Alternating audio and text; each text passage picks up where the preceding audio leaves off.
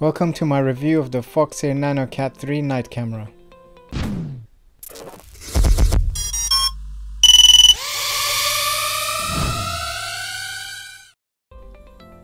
Here's some video footage with daylight conditions. Personally, I prefer some of the other cameras to this, like the Runcam Phoenix 2, which I'm going to show you a comparison in a second. The FOV on this is between 115 and 125 degrees. Input voltage is 4.6 to 20 volts. It's a 19 by 19 millimeter, and you have a 1/3 inch CMOS Sony sensor on this. Resolution is 1200 TVL, same as the previous model. So obviously the main purpose of installing something like this is to do filming or to do flying in low light conditions.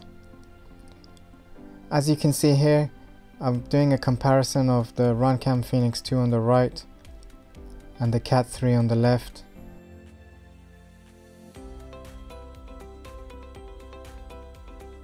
If this is something you're going to be just using at night very rarely, then maybe it's not worth having it there all the time. Here you can see it's a park. It's very dark. We have lights further away, so I wanted just to do a small clip of this just to show you what I meant. Remember that this is called a night cam, but it doesn't really have night vision per se. If you're in a pitch black scenario, then it's no good. What this basically does is amplify the small amount of light there is to make everything seem more visible.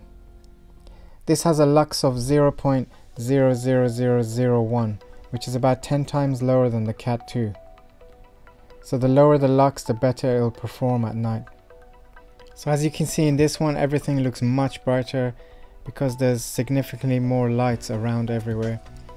To be honest, when I was actually there, nothing looked this bright.